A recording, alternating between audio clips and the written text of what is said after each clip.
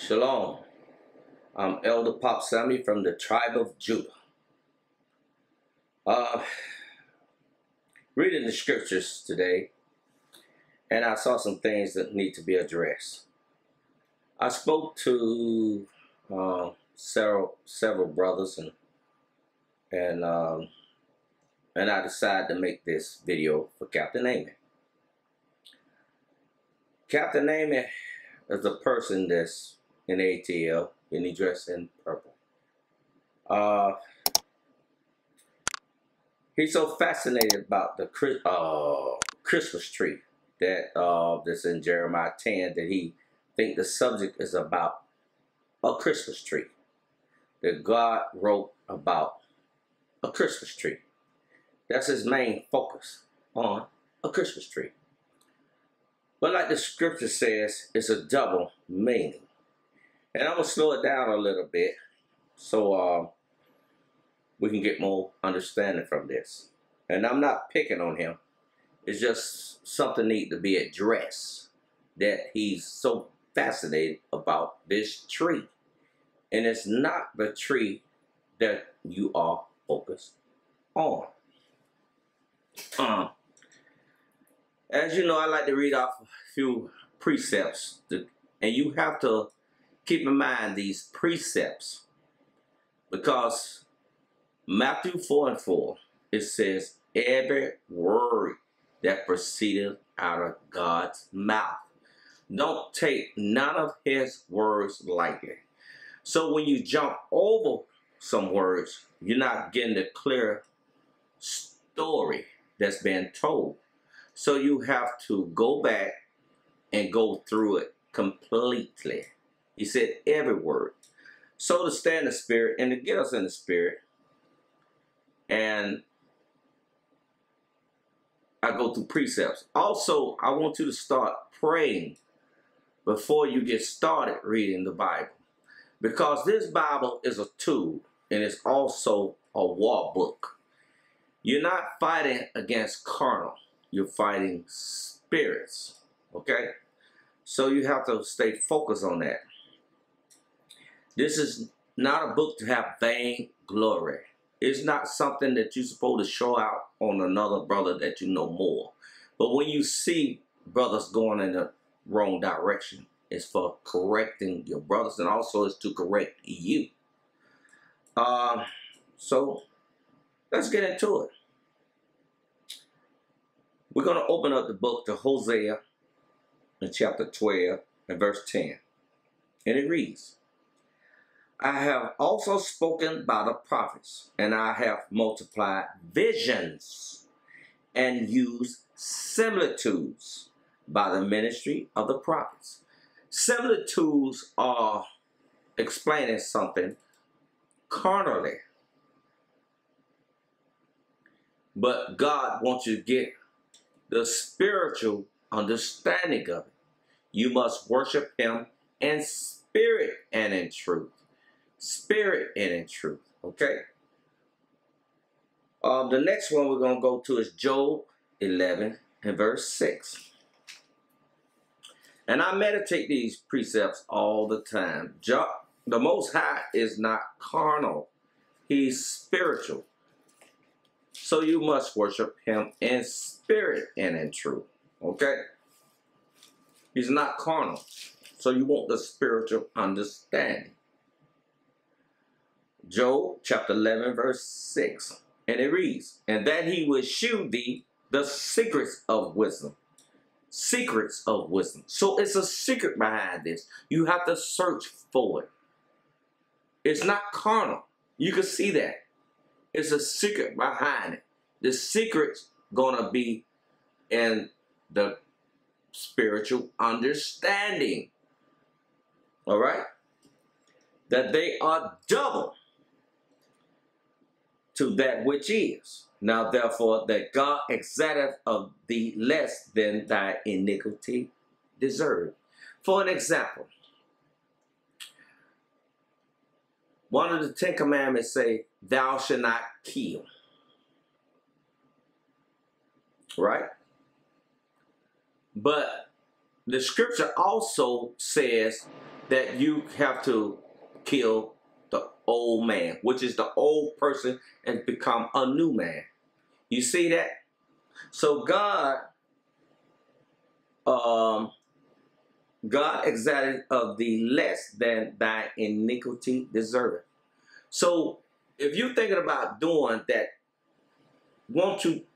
you should think on focusing on destroying that old person in you. Because you actually can do that. Get rid of that old person. Thou shalt not kill, but God said it's okay to kill the old man in you. So you hate the sin that's in you. You understand that? Okay. The next one we're going to go to is Galatians 5 and 3. We're going to touch on some meat, because that's what we got to start giving out, some meat, because the meat is deeper and it's spiritual understanding. So we're going to touch on meat today, and it's going to be broke down.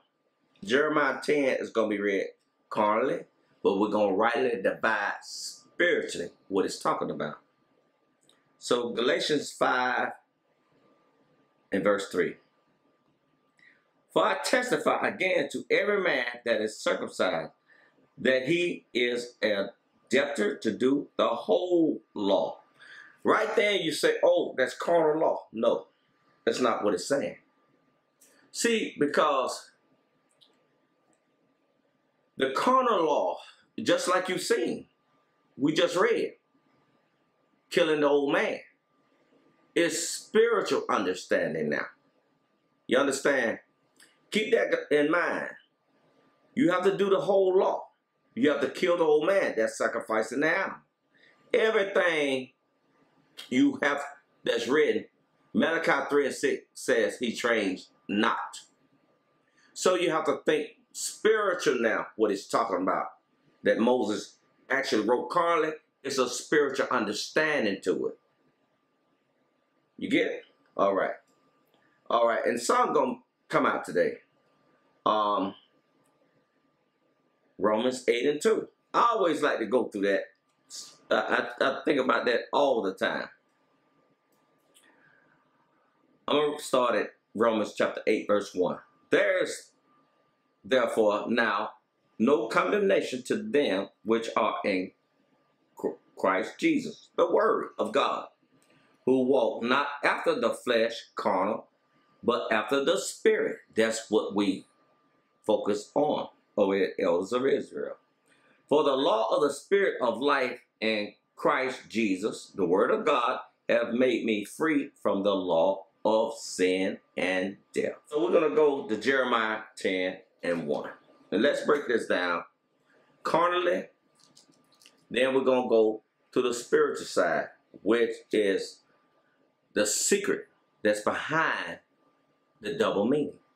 Okay? Jeremiah chapter 10 and verse 1. Hear ye the word which the Lord speaketh unto you, O house of Israel. Okay? That right there is very important, because we're going to go over some meat. So remember that verse right there. O house of Israel. Okay? Thus saith the Lord, learn not the way of the heathen, and be not dismayed at the signs of heaven. For the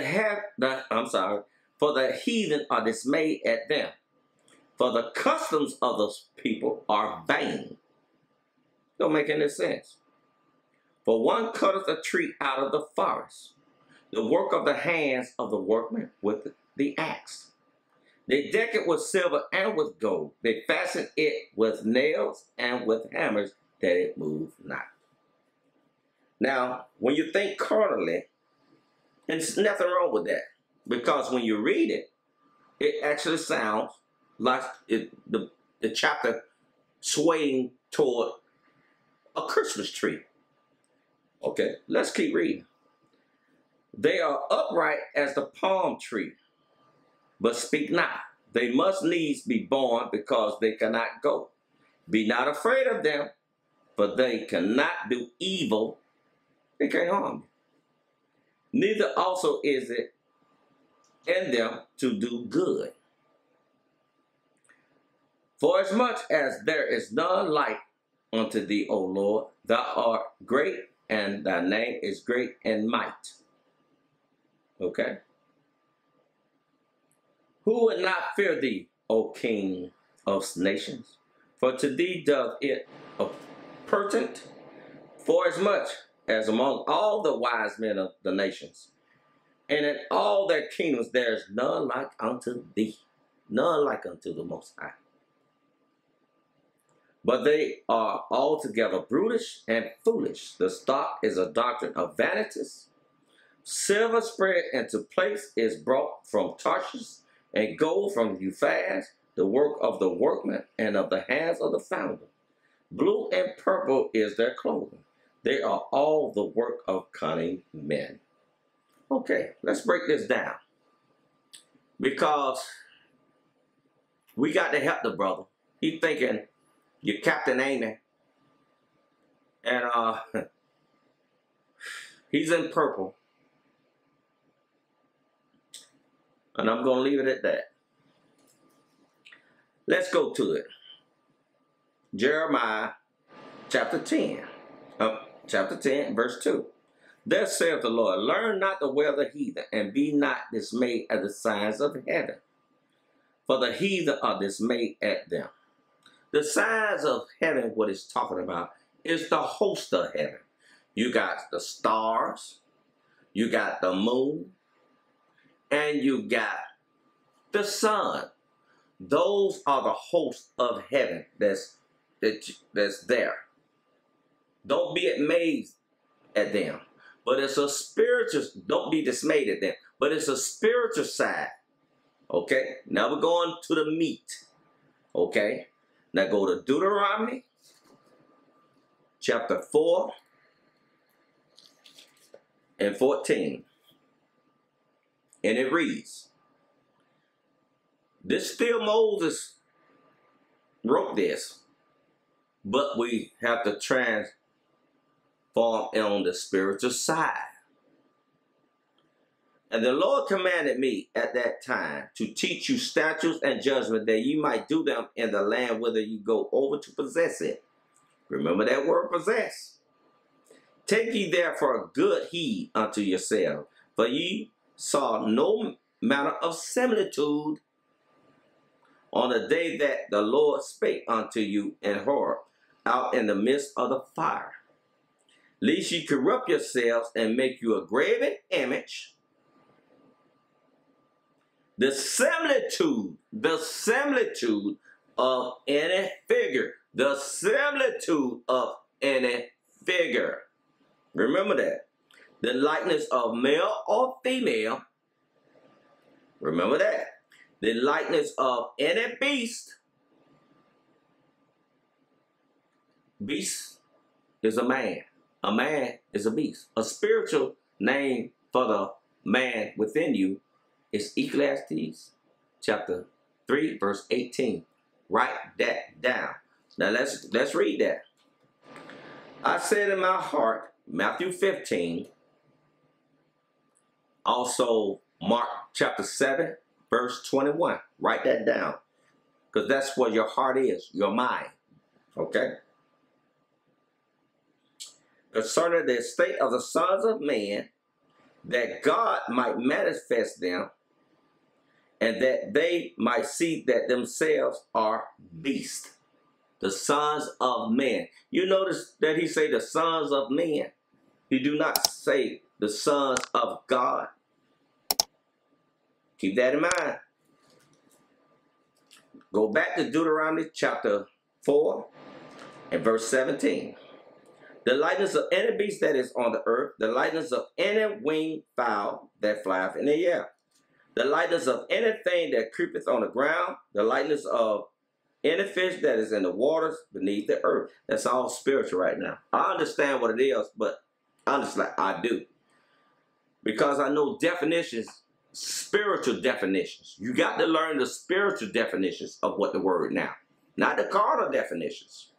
You need to learn the spiritual definitions now, what God called them in the spiritual world, okay?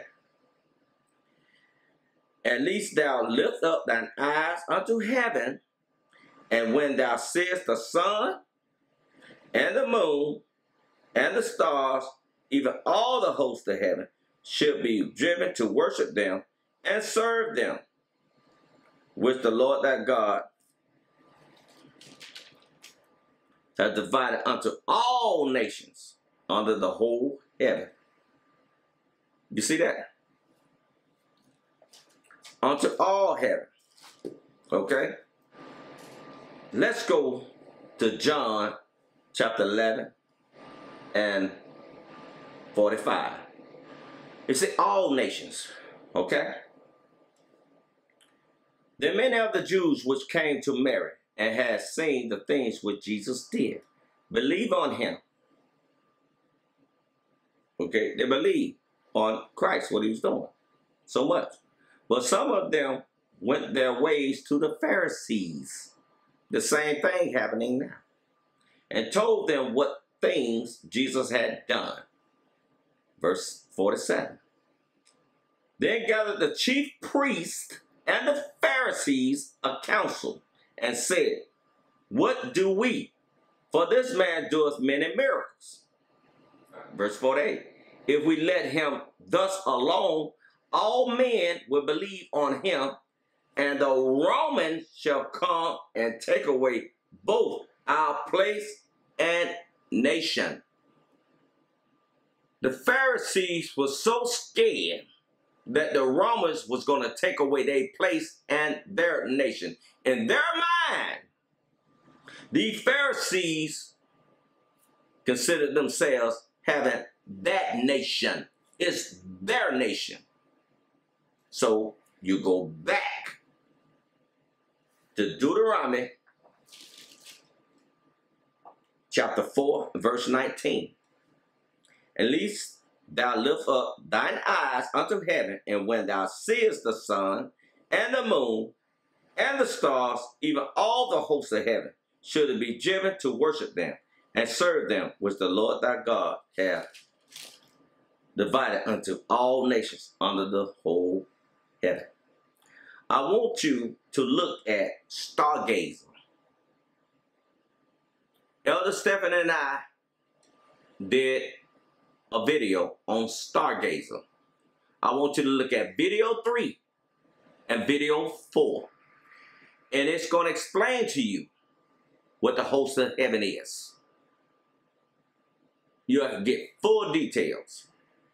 The sun represents wisdom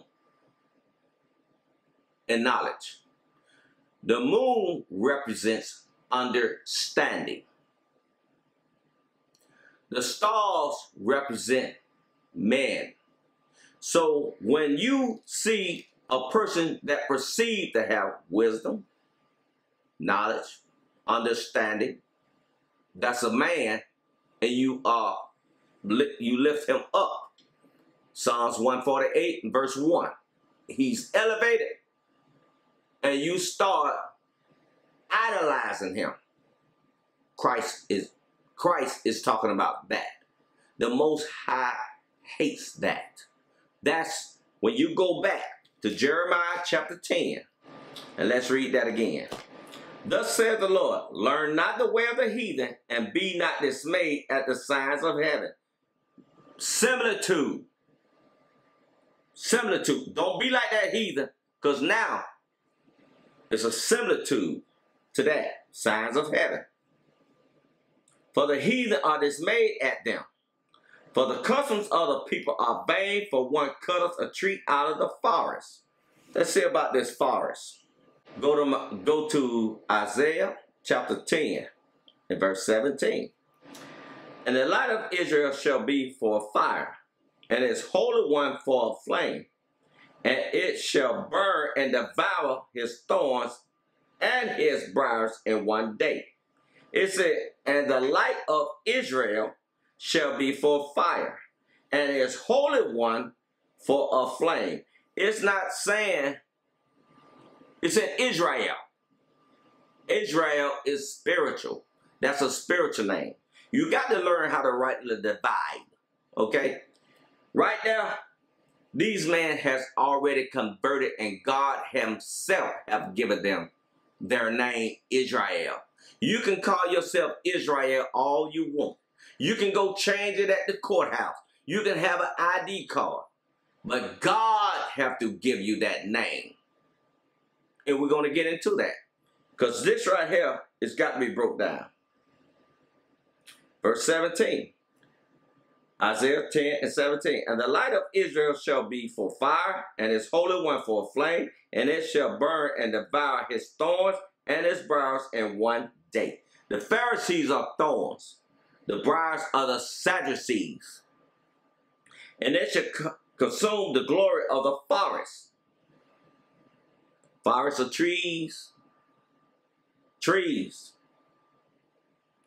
And of his fruit field, both soul and body, and they shall be as when a standard bearer fainteth. And the rest of the trees of his forest shall be few, that a child may write them. He comparing the forest to many trees. Now I said in verse 17 that God is the only one can give it that name. Because everything I say, I have to prove it. Right? Okay. Let's go to Genesis chapter 32 and 28. You know where I'm going. Okay. Let's start at 24. Genesis 32 and 24. And Jacob was left alone, and there wrestled a man with him until the breaking of day. You notice it, wrestle a man. We say sometimes a spirit, an angel. We say that. We've been going on through custom saying that. But it's actually a man. This man is inside of Jacob. Jacob is wrestling.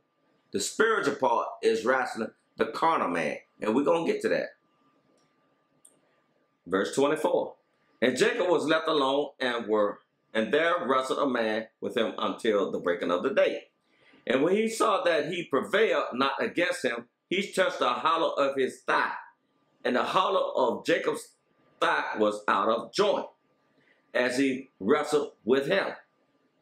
That's right there. That's a heavy breakdown right there. That's a spiritual breakdown. I'm not going to share that right now, but that's heavy right there. It's a spiritual breakdown for it.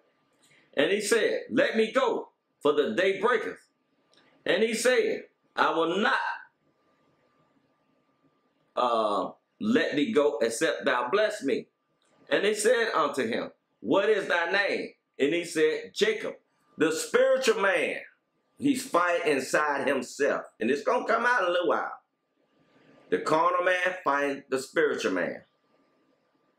And he said, thy name shall be called no more Jacob, but Israel.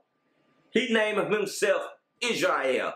Jacob want to change. He changing himself. For as a prince hast thou power with God and with men, and has prevailed.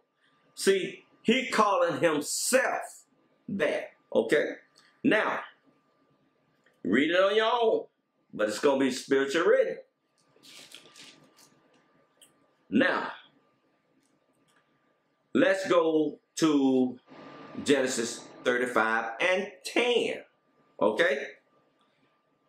And God said unto him, thy name is Jacob. It's a reason why he given it his name now.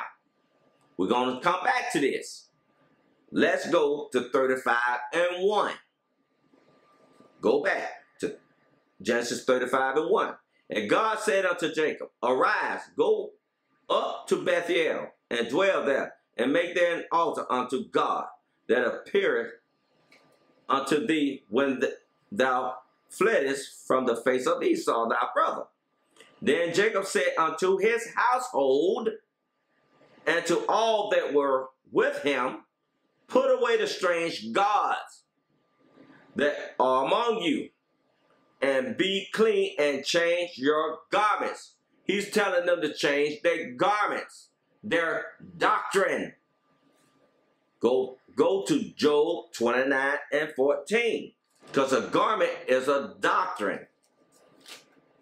This is what Job told them in so many words. Job 29:14. I put on righteousness and it clothed me. My judgment was as a robe of diadem, a crown.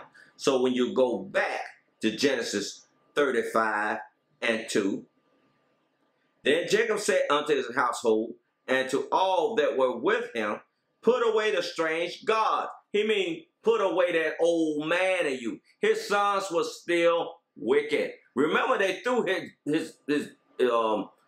Joseph in the well.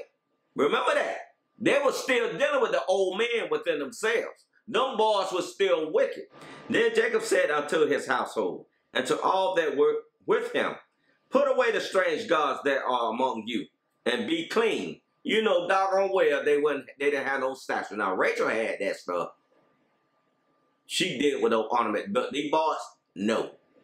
It was the gods in them that had to put away that old man. He was telling them, put it away. He can't do it, but he have to tell them so he can get the old man out of him. So he doing everything to be called Israel and change your garments. See, so the thing is, you got to learn how to read and rightly divide the word. That's why Jacob told him in Genesis 35:2. Then Jacob said unto his household and to all that were with him, put away the strange gods, that old man and you sons that are among you, and be clean and change your garments.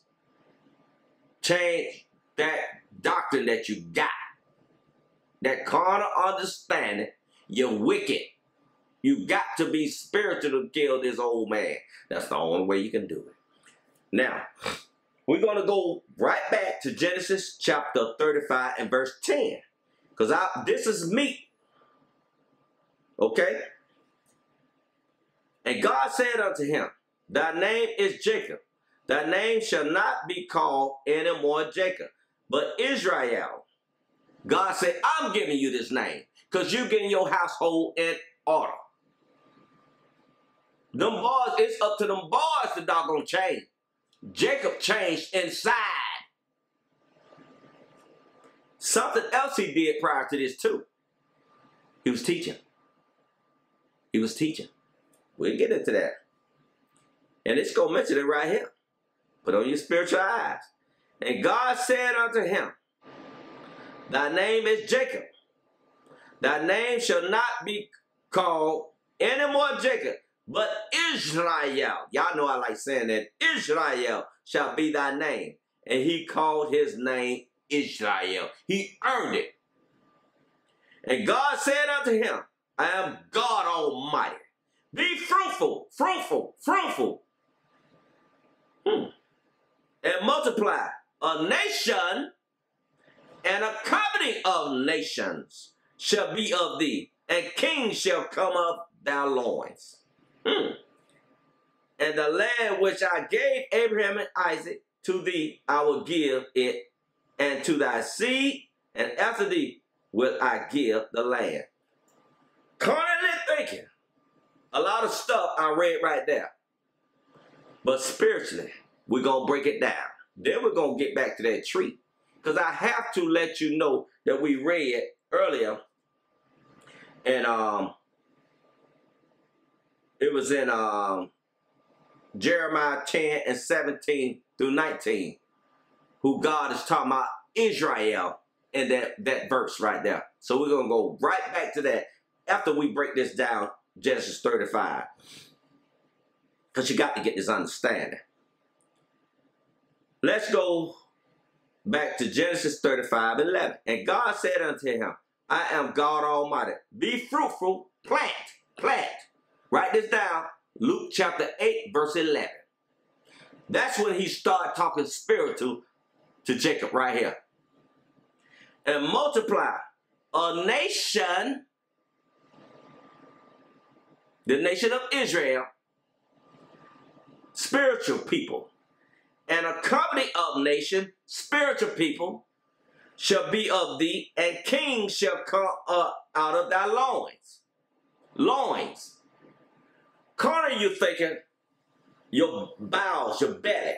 That's not what he's talking about. Go to 1 Peter chapter 1 and verse 13. Some of y'all probably already there. Y'all young men can flip them pages, good God. But I got arthritis. 1 Peter 1 and 13. Wherefore, gird up the loins of your mind. He telling Jacob to teach him from his mind. Be sober. Don't get drunk on those doctrines. Especially them carnal doctrine. And hope to the end of the grace. Grace is a law. That's a spiritual law. I broke that down in the previous class before this. That is to be brought unto you at the revelation of Jesus Christ, the word of God, as obedient children, not fashioning yourself according to the former lust in your ignorance. That's what you keep going carnal through ignorance. But as he which have called you is holy. That's spiritual. So ye holy in all manner of conversation, because it is written, be ye holy, for I am holy. Spiritual, not carnal, spiritual. So when you go back to Genesis chapter 11, and God said unto him, I am God Almighty. Be fruitful, plant that seed. Luke chapter 8, verse 11. I get so excited. Luke chapter 8, verse 11. Let's go to that. Because we got to break down this tree. Now the parable is this. The seed is the word of God. So Jacob got to plant that seed to be fruitful and multiply. Now, go back to Genesis chapter 35 and verse 11. And God said unto him, I'm God Almighty. Be fruitful, plant that seed, and multiply. A nation and a covenant of nations shall be of thee, and kings shall come out thy loins, the mind. 1 Peter chapter 1 and 13. Teach them. And the land which I gave Abraham and Isaac to thee, I will give it, and to thy seed. Luke chapter 8, verse 11. After thee will I give the land. Spiritual.